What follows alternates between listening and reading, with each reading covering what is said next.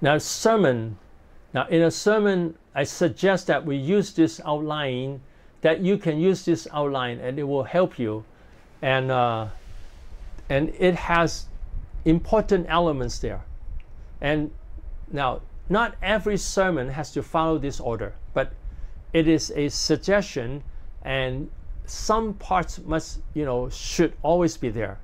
The 3 parts that is highlighted, that's God's nature and grace. We should always talk about, in any message, we should always talk about God's nature and grace related to that. And then also, we should have the law to remind people and warn people, and then how to do it. How is the law, but it's the action part, how to do it. And the reminder and warning is the warning part, and it could include the punishment part. If we don't obey it, what are the consequences? And then first we should have interpretation of the passage. In many of the assignments, the people don't interpret the passage. Now you notice that whenever I talk about any passage, I will explain the passage, and first I'll explain it. What does the words say? What is the communication of the words in the passage? And then I will go deeper. So does it have any deeper meaning? So we want to learn to interpret the meaning of the passage. Now sometimes we need to explain certain terms and also some interpretation. We need to find out the exact meaning. For instance, in Matthew 10, it talks about, if in the name of disciple that you give a cup of cold water to a little one, by no means you lose your reward. Now this passage, in the name of a disciple, it doesn't say clearly whether because you are a disciple or he's a disciple. So is it doing to anyone or do it to Christians? But in Mark 9:41, it tells us. So we can use Mark 9:41 to interpret Matthew 10. In Mark 9:41, it says that, if anyone give you a cup of water because you belong to Christ, then someone gives you a cup of water, he'll by no means lose his reward. So it's telling us that this passage is saying if we do it to Christians, that we do the nice things to help Christians, then we'll by no means lose a reward. And also Matthew 25 talk about do it to one of the brothers of Jesus. Now, so do we do good things to non-Christians? Yes, we should. We should do it to them. Like for instance, our family members, of course we should. But at the same time, we want to help them, to bring them to Jesus Christ, try to help them to believe in Jesus. So that's something God is pleased with us. So I would think that this verse, do it to because you belong to Christ, to give a cup of water to you, that would also include giving a cup of water or doing anything good to a non-Christian in order to help them to belong to Christ, help them to believe in Jesus, to become a Christian. So that includes doing good to the Christians and doing good to the non-Christians to try to bring them to Jesus Christ. Of course, not every time we do something good to someone, we have to tell them about Jesus. Like for instance, your family member, we don't have to do that. But we are nice to them. At the same time, from time to time, we tell them about Jesus. So that's interpretation of the brother, who to give it to a little one of this little one. So who is that little one? We need to interpret that. In many passages, we need to interpret that. For instance, in 2 Corinthians, talk about the judgment seat of Christ. Now, some people say there is a great red throne for the non-Christians, and then there is the judgment seat of Christ for the Christians. Now, I don't see the Bible supporting that. In Matthew 25, it talks about, in the third parable, the Son of Man descend in the glory, and then he would place all people in front of him. the sheep on the right hand side is like a shepherd separating the sheep and the goats. The sheep on the right hand side and the goats on the left hand side. And so that is judging all people, the Christians and non-Christians.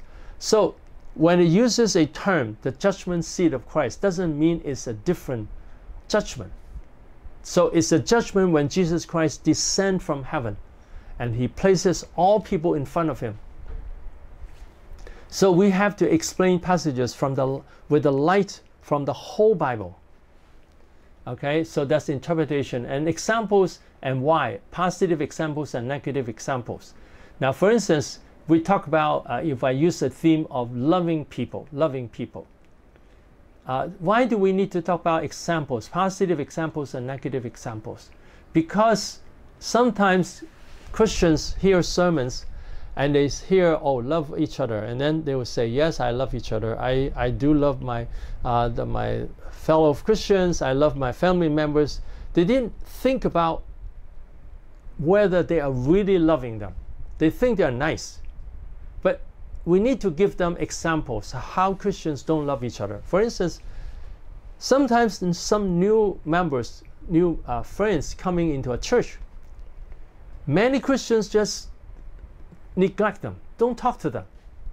They will say, well, I don't know him, so I cannot talk to him. But this is the house of God. We should welcome them and say, good to see you here, welcome here. So it's something we should do, but many Christians don't do that. They don't welcome people. And how about to the spouse? Do we always love the spouse and say, well, I care about you and I notice that you have this problem. I'm going to help you. I'm going to work with you. And I understand your pain and suffering. Do we do that to our spouse and love them? Or do we, very often neglect them, and when they say, oh, I have too much work, I feel pressure to do a lot of things. I'm under pressure. And then very often the other person doesn't respond to that. Then he's not loving the person. He will say, well, you have to do it. You have to do it. Keep doing it. So it's just giving pressure. It's just telling the other person what to do. So when you get used to discerning grace and the law, when you get used to that, then when someone talks, you know that whether he is using grace or the law. Now, I have marked my Bible for years with 3 colors. One color is red, that is like the blood of Jesus. And that is red. It would be the grace of God, the love of God, the blessings of God, the salvation and the forgiveness of God, and the help of God. So that's red color. And the opposite is blue color, and that is judgment and warning. And then there's also green color. It's telling us what to do, to pray, to love God, to worship God, to forgive each other. So those are the green color. Green and blue are both the law, but the blue is the warning and the punishment, and the green is the telling us what to do. So I mark my Bible with these 3 colors, and then when I read any passage, I can always tell what it is, whether it's grace, or whether it's warning and punishment, criticism, or whether it's telling people what to do. And also sometimes when people tell other people what to do, they use the tone of criticism or judgment and say, you must do it now. Hurry up and do it now. So that has a tone, that is the green color, tell them what to do, but it has a tone of the blue color. Like for instance, sometimes people say, well, you must do it. If you don't do it, and then there will be bad consequences, and you're lazy. So that's criticism. That is green, telling them what to do, but also there's the blue. Now I encourage you to mostly motivate people to do with grace. That's the red color that I marked. It's like the blood of Jesus, grace, and tell them what to do is the green. We also sometimes want to remind them of the punishment from God, but it should not be the main message. We should not be telling Christians, if you don't repent, God will punish you. That we should not be using punishment as a motivation. But we can tell people, when we obey God, God is very happy. So that is motivation by grace. And then we can tell them that if we sin and we let the sin stay in us, then there can be bad consequences. Satan will come to steal, kill, and destroy. So that's a reminder and a warning. But we can say it in a gentle way. Now, some people might say, well, if we're gentle, people won't change. I don't think so. Now, of course, there are people who are just stubborn. If you are gentle, they don't listen. And then you yell at them, they listen. But if you yell at them and then they listen, the change is not long term.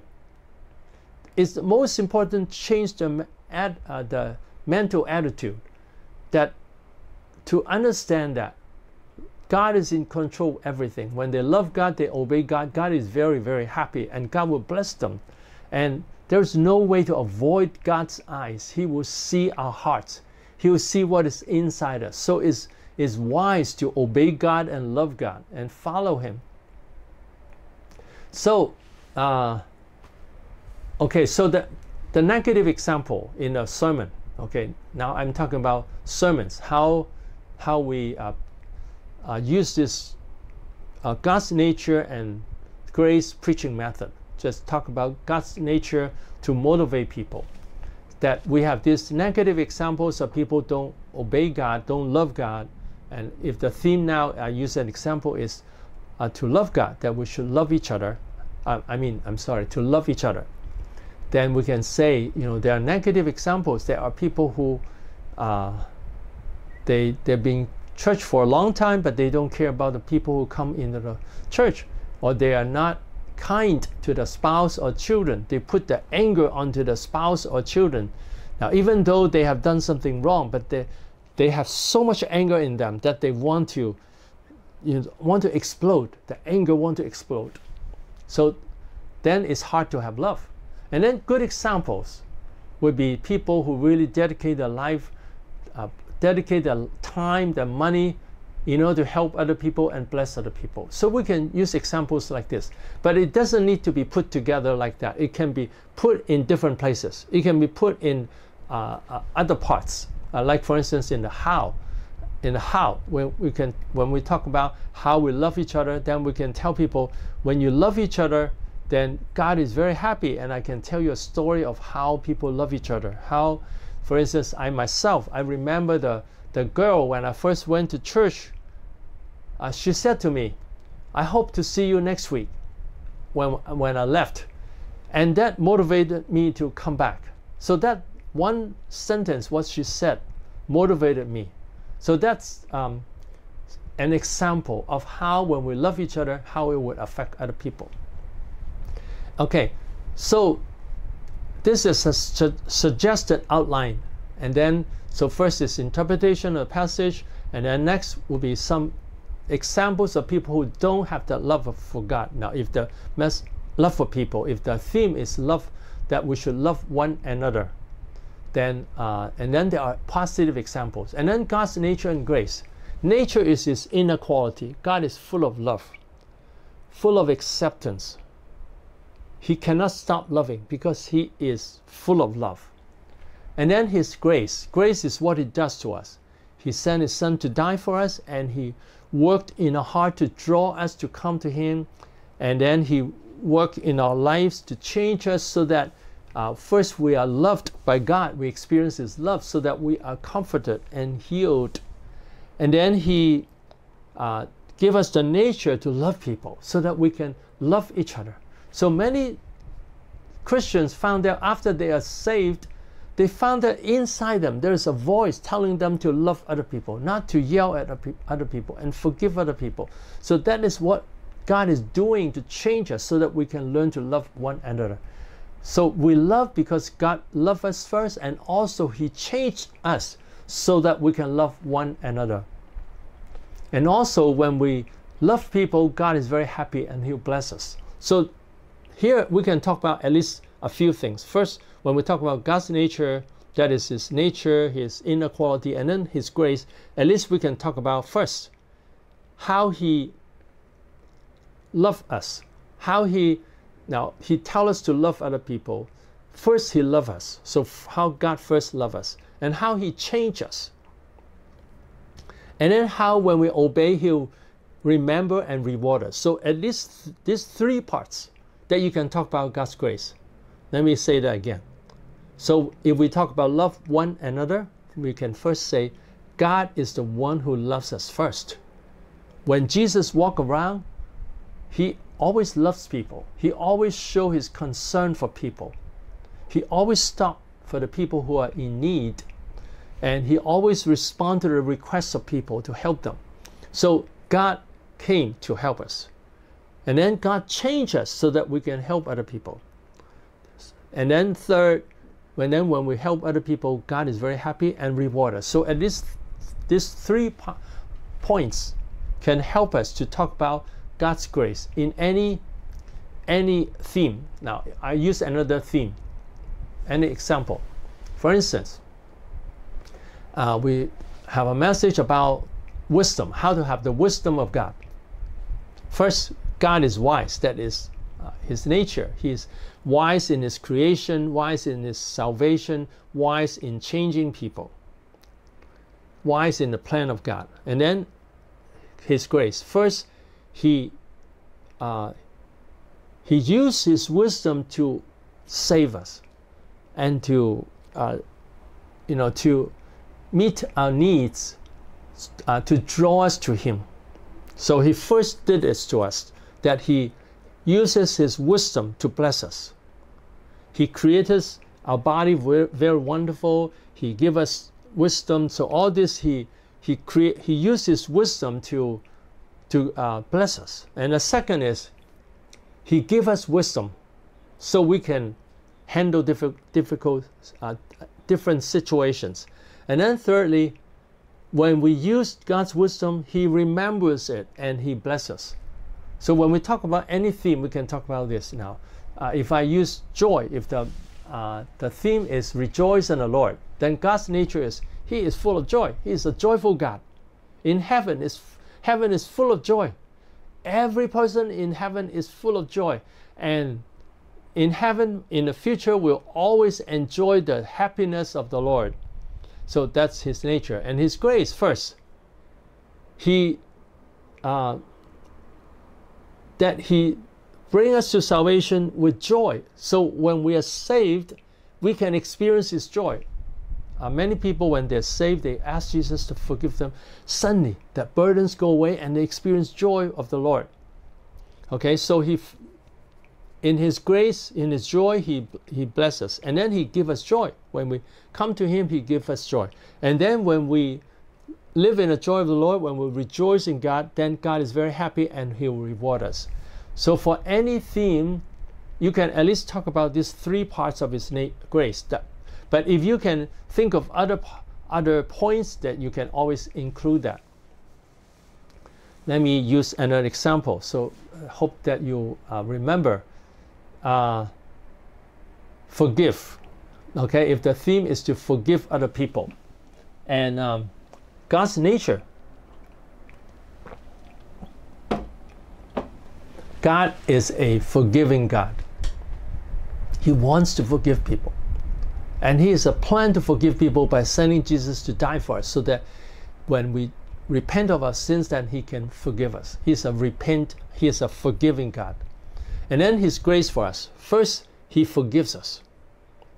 When we trust in him, no matter how sinful we are, no matter how many times we have sinned, when we repent sincerely, he always will forgive us. And the second, he gives us the ability to forgive other people. When we don't forgive other people, the Holy Spirit will keep talking to us and help us to repent. And we just feel uneasy when we don't repent someone. There is, God will put this uneasy feeling inside us that will feel guilty when we don't repent other people. So he motivates us to forgive other people. And then third, when we forgive other people, God is very, very happy. Especially when we forgive our enemies, God is very happy. So I hope you remember this. God's nature, his inner quality, and his grace, 3 parts.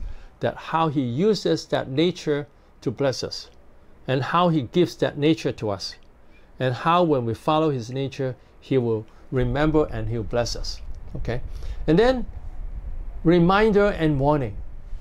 So many people don't forgive, and they forget what Jesus said. You know, if you don't forgive your brothers, then your Father in heaven also will not forgive you.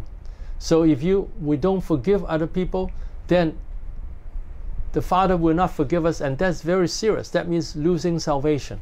That is very, very serious. So there's the warning, a reminder that also we can use different method to remind people.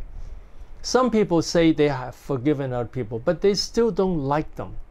They don't. Now, it doesn't mean we have to like the behavior of this person. Now, some people, they're still not changing, but we forgive them, and we don't hate them. That's what I mean. Some people, they forgive someone, but they hate them. They don't really want to bless them. So real forgiveness include forgiving and putting down their sins and be willing to bless them.